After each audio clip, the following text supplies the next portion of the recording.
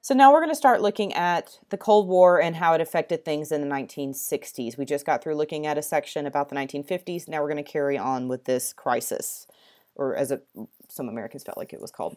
So one of the big issues in the 1960s is going to be the Cuban Missile Crisis. Just a little background, Cuba at this time, this is the early 1960s, is a communist country. They are allies with the Soviet Union. USSR is the acronym for Soviet Union.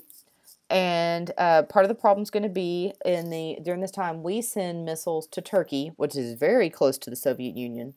And during this time we try to overthrow the communist leader Fidel Castro, which ends up in disaster. And unfortunately the Soviet Union they find out that we tried to overthrow the Cuban leader.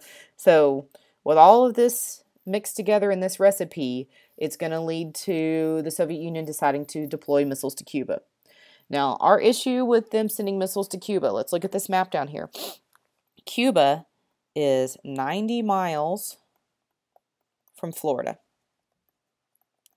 So they are 90 miles from American soil, and this is where the Russians want to put missiles. And looking at this map, you can see why we start to panic. The medium-range missiles can reach towns like Miami and Atlanta and Houston. The intermediate range missiles can reach all the way to New York City, to the nation's capital, to Chicago, to some major cities. So, of course, this is going to lead to a lot of panic. You're going to have kids that during this time are going to have to practice duck and cover drills in their school in case there's a nuclear attack. You're going to have people building bomb shelters, having to wear dog tags for identification in case there is an attack and your city is bombed. So this is going to lead to mass hysteria and panic. This is kind of this leads to a lot of tension over a number of days, and in the end, they decide to withdraw. The Soviets decide to withdraw their missiles and not take them to Cuba, and it would have been kind of difficult because we had a naval blockade around Cuba. We had ships keeping things from coming in or out, such as a Soviet ship with nuclear missiles. So the Soviets decided to withdraw their missiles, and we agree not to invade Cuba, and we agree to withdraw our missiles from Turkey. This is the closest we come to a nuclear war during this time. And this is going to later lead to banning further nuclear testing, and it's also going to lead to, in a long time from here, this reduction in having these buildup of these nuclear missiles. Also in the 1960s, you're going to start to see, actually in the 1950s, but more in the 1960s, you're going to start to see this increased involvement in Vietnam. The reason why we get involved in Vietnam, remember, we're all about containment. We don't want communism to spread from where it already is. So the reason why we end up getting involved in Vietnam is what we call the domino theory. And the domino theory is the idea that if one country falls to communist, the one we're talking about here is Vietnam, then it might create a domino effect where if they fall, then their neighbors are going to fall, and it's going to lead to another part of the world being overtaken by communism. So we decided to get involved. At the beginning, when they request help from the U.S., the French were there, and the South Vietnamese, they request help. We mostly send aid and military advisors to begin with, and eventually, as most of you know, we end up sending troops. But at first, it was just aid and military advisors. So after President Kennedy is assassinated, President Johnson comes in 1963, and the war in Vietnam definitely escalates during his presidency. The big thing that's going to lead to a rise in forces and troops going to Vietnam is going to be the Gulf of Tonkin Resolution.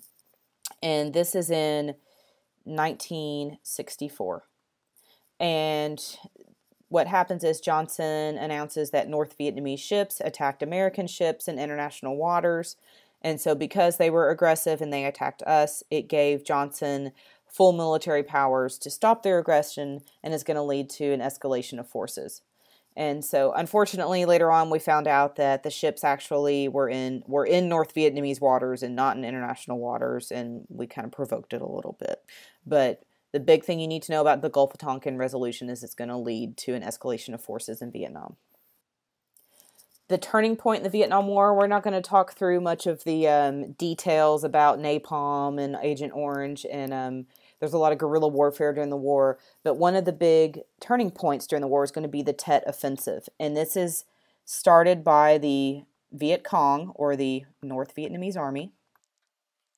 And they're going to start a surprise attack and start attacking most of the South Vietnamese strongholds, including the capital city of Saigon. So the reason why this is a turning point is because we always thought before this that the Viet Cong, the North Vietnamese Army, were disorganized, a bunch of rebels that committed guerrilla warfare and weren't well organized. And so this shows us that we were wrong, and that they are very much know what they are doing, and they're not as disorganized as we believed that they were. Under President Nixon, he becomes president in 1969. He's going to have various policies that he's going to champion in the Vietnam War. The first one is what we call Vietnamization, and this is the idea of U.S. forces gradually leaving Vietnam and then building up the South Vietnamese military to take over instead of us doing the policing. And so it tries to build up their capabilities. And something I want you to think of is this is the same type of situation that we have in Iraq, or we had in Iraq a couple years ago when we started pulling out forces in Iraq and trying to give more control over to the Iraqi army. So this is a strategy that has been used since Vietnam.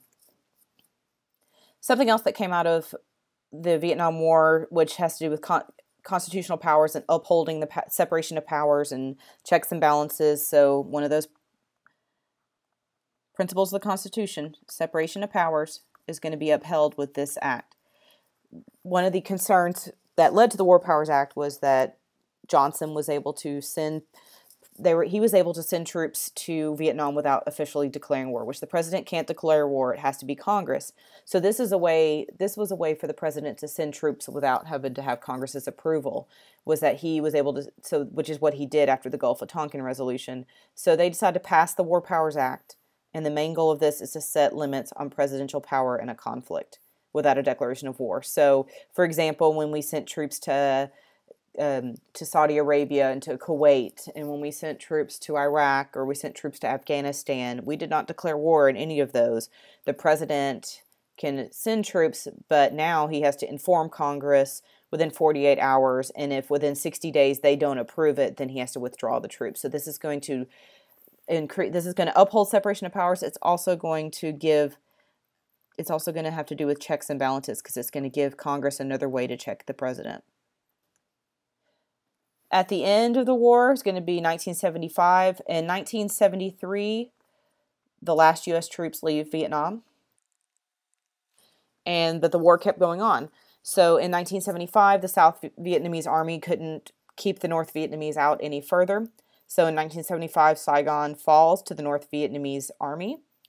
And during this time, South Vietnamese government officials, military officers, soldiers who supported the Americans in Vietnam are going to be sent to communist re-education camps, where they're going to face a lot of torture and disease, almost like their kind of their punishment for supporting the Americans.